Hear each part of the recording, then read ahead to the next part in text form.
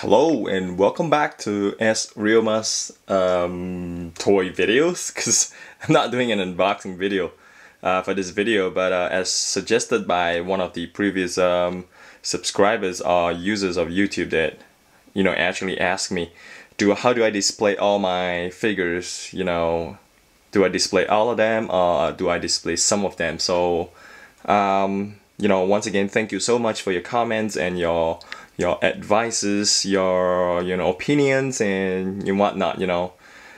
So this little video will show you how I display all my 3A toys and other toys as well. So this is basically the top section of my Ikea Detolfs shelf, and I've got like 3 rows of characters set up there. Hold on, let's just get in focus. Okay, there it is, 3 rows.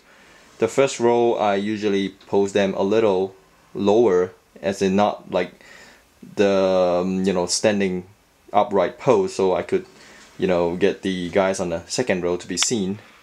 And going closer, this is the second row. Sorry. Okay, this is the second row that you see there. Usually I get them standing upright so you can actually see them.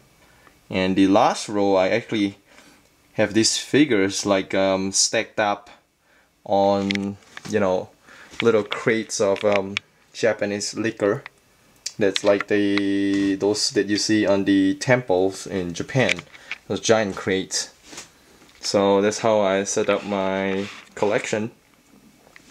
And going down, this is the 7 bones area. I'm still trying to find space for the remaining 3 bones, but in the meantime, the other TKs get a spot there. Last row, you get Wasabi, you get Queenie, and you get Kyoku.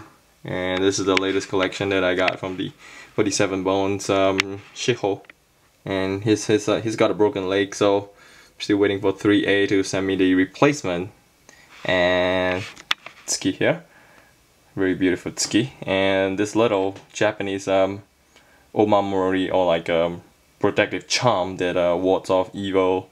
I kind of got it from one of the temples in Japan, and apparently it is in relatively close to a 1/6 scale accessory. So I thought that was so awesome, so I grabbed a couple of those and set it up with my characters.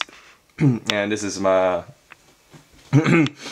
sorry, my custom Tomorrow King. The hate sculpt was done by a really awesome dude, Kit Akira.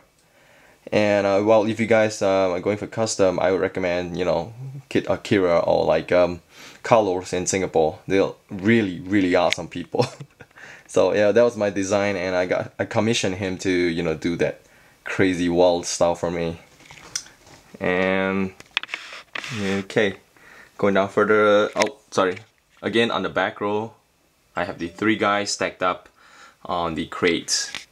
Japanese sake cask in 1/6 scale. Those are really hard to get, if you are wondering. Those little casks. You gotta take a walk down the old distillery in Japan, and some wine store. If you can find them, you're lucky, because they don't come around often. And going down to the 3rd section, let me just get the video zoomed out a little bit.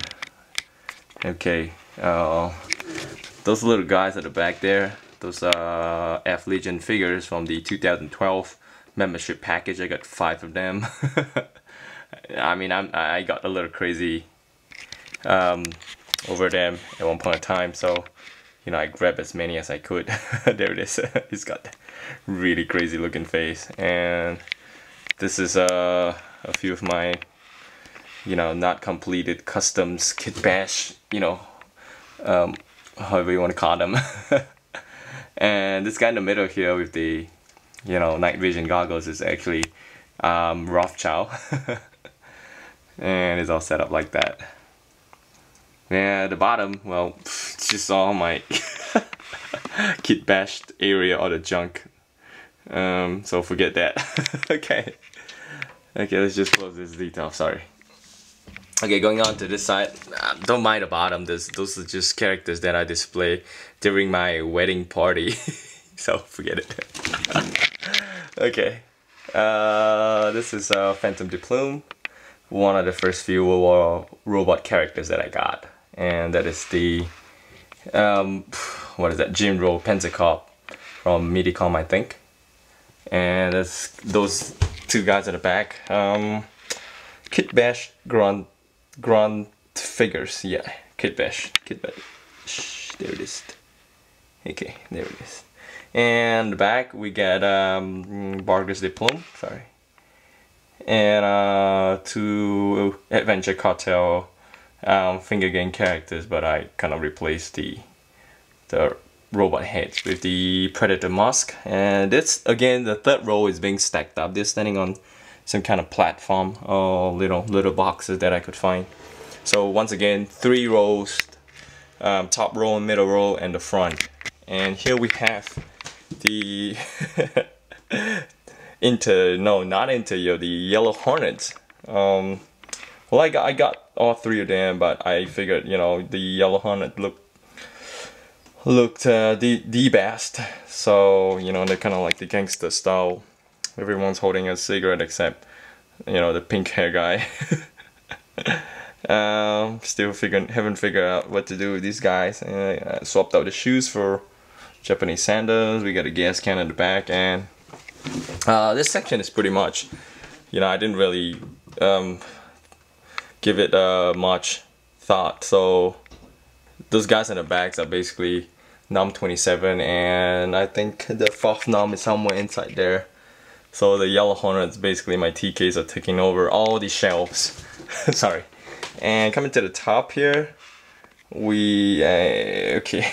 It's also pretty random. This section was actually dedicated to the Tomorrow Queens, but I decided to cut down my Tomorrow Queens collection, and you know, so it's kind of remained a little messed up.